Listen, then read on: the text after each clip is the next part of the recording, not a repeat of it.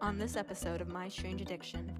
My name is Colton McMahon. I'm from Atlanta, Georgia, and I have an addiction to eating glass. My name is Stephen Patton, and I'm from Florence, Kentucky.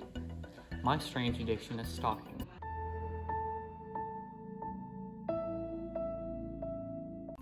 Colton has been through 3 girlfriends in the past few years, and every one of them are not really into his glass eating addiction. They've called him icky and impulsively insane for consuming glass every day. Colton has eaten over 700 glass cups since 2017. This addiction has cost him over $900. He's tried to stop, but the taste of the sharp, clear crystal keeps him coming back. Hello, Colton. Can you explain to us how you started eating glass? About 2 years ago, I think I saw a YouTube video of a dude breaking open a light bulb and eating it. I thought, I wonder what that would taste like. So when I got home that night, I took the light bulb out of my fridge and broke it open and got one of the biggest pieces and ate it. And as my teeth fell down on the glass, I got this huge adrenaline rush. I was like, ooh, this feels nice. It obviously it doesn't have that much of a taste, but it's more for the texture.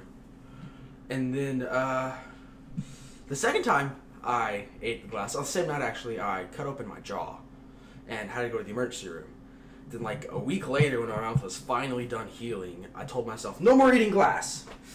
And then I ate another piece of glass. And here we are now. Can you show us how you eat glass? Oh, this is my fun little glass bowl that I keep little shards of glass in. The trick is to put it in the very back of your mouth.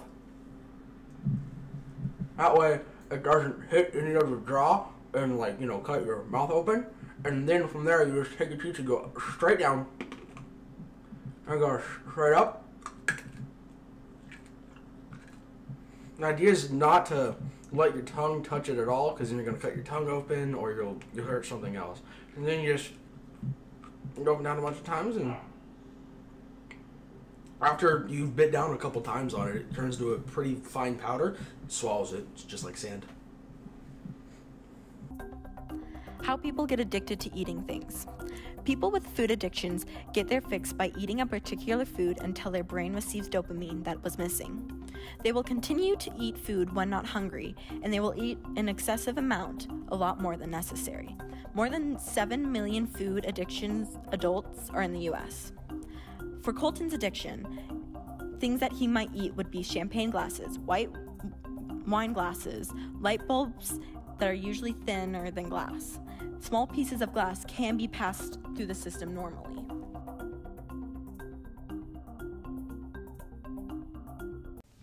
Hello, Mr. McMahon. Do you know what an addiction is?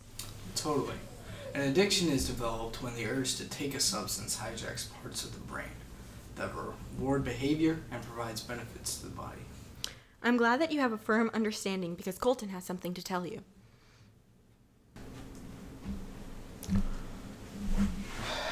Dad, Yeah, what is this on? I have to tell you something. Anything. I'm addicted to eating glass. What the hell? Do you know what this is doing to your body? You're taking something sharp and painful and letting it go through your esophagus, down to your stomach and your organs. That's not gonna be good. That's gonna hurt you. Are you trying to kill yourself? I can't stop, Dad. Anytime I ever try to stop eating glass, I get horrible headaches. And I can't sleep at night, and I'm constantly restless, Dad. I don't know what to do. You need to stop.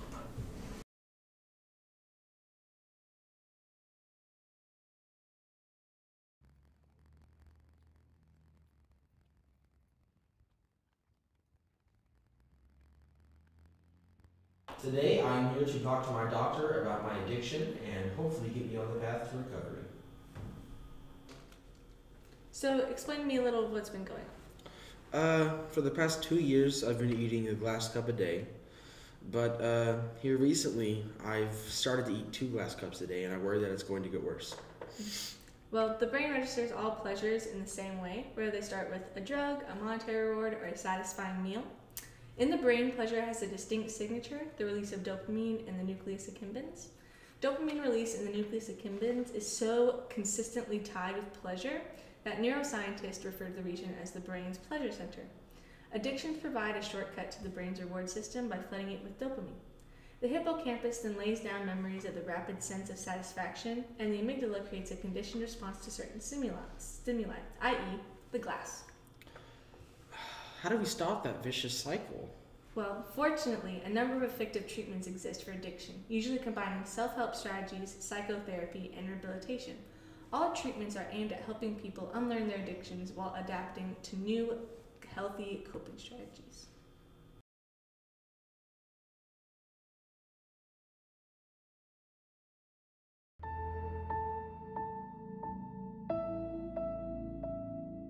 Hello, my name is Stephen Patton, and I'm from Florence, Kentucky. My strange addiction is stalking. I've been stalking for 3 years now, and in that time I've been arrested 17 times. I'm also now allowed 100 feet near any school, but that's for a different story. This is my strange addiction.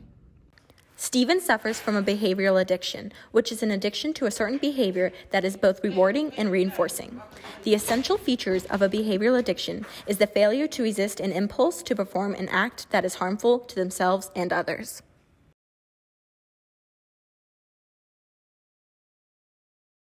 How long have you known Stephen, and what do you think about his addiction? I've known Stephen for about 4 years now. I'm not gonna lie, his stalking is pretty disturbing. He's gotten in trouble with the cops multiple times, and I'm here to stage an intervention with him because I'm very worried. Stephen, I brought you here today because we need to talk about how this addiction is ruining your life. If you keep doing this, you're gonna end up going to prison. Right now, you're in the early stage of addiction, but your friends and family are still here for you. This addiction is going to be the death of you. You are getting extremely close to the last stage of addiction, a non-functioning addict. No, I'm not addicted to stalking. We're going to a psychologist. 1 in 6 women and 1 in 19 men in the U.S. have experienced stalking at some point in their life. 1,006,970 women and 370,000 men are stalked annually. 52% of stalking victims were 18 to 29 years old when stalking started. 80% of stalkers are usually male. I'm here to see a specialist because apparently I am addicted to stalking and a hazard to myself and others. Okay, so we should really evaluate your stalking and what your motives ultimately are. So when you stalk someone, what's the usual procedure that you go through with? So the reason that I stalk, and it's not really stalking, it's just I find someone who I'm interested in, and I just follow them around a little bit, write some information about them down, every last detail about them, I take some photos of them, so that when one day I finally start a conversation up with them, we'll have something to talk about. Okay, I see. Well, there's 5 different subtypes of stalkers. The rejected stalker, the incompetent stalker, the resentful stalker, the predator, and the intimacy seeker. You are clearly an intimacy seeker because you are lonely and you crave intimacy. So Stephen behaves as if he has a real relationship with his victim, but it's actually all in his head and he's actually harassing them. He's convinced that he's in a real relationship, and a way to stop this stalking is to form real relationships with people who actually enjoy his company.